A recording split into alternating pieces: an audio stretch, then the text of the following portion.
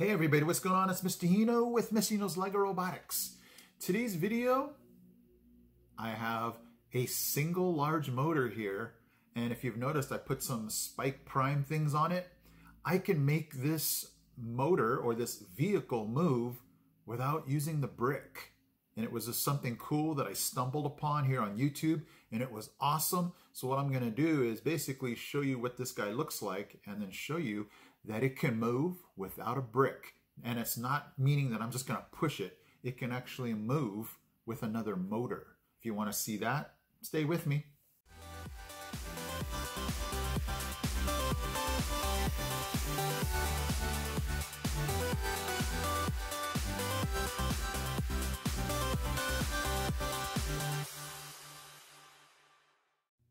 And after watching this video, if you like what you see, go ahead and hit that subscribe button right there. Come on, I know you can do it. Okay guys, so I'm gonna let you see this guy in a second.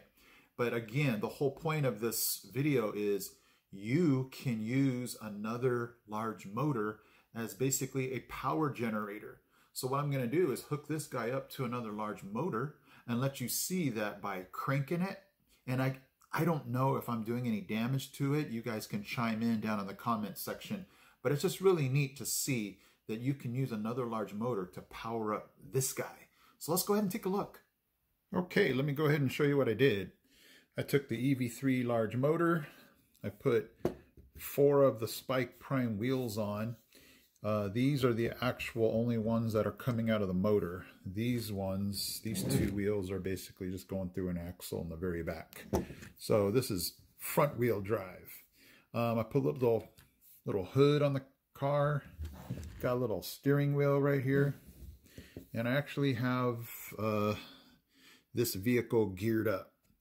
So I have this big gear coming out of the motor, whoops, right here, which is going to spin this gear right there, which will make this go a little faster than normal. And then I hooked it up to this large motor here. Probably should have used a longer cable, but it works. And that's how I basically have my hand crank here, or hand generator, for this vehicle. So let's go ahead and watch it go.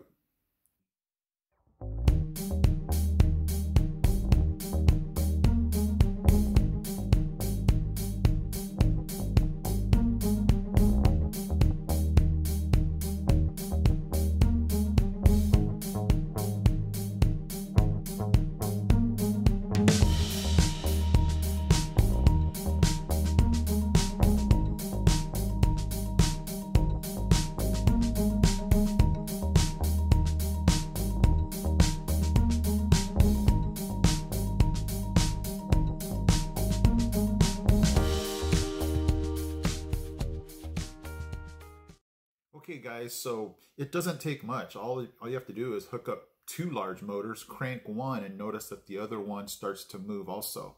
But what's kind of cool is if you can put things on it to actually make it move like a vehicle. Wow. Okay, so, and you don't have to use spike prime pieces. You can find some of the EV3 pieces to put on this guy to make it move. So it's a really cool thing to figure out and just go, hey, that's awesome, with just your EV3 kit.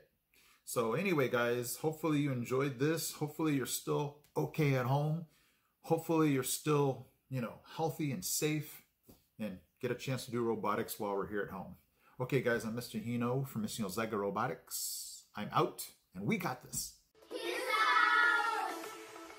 He's out. He's out. He's out.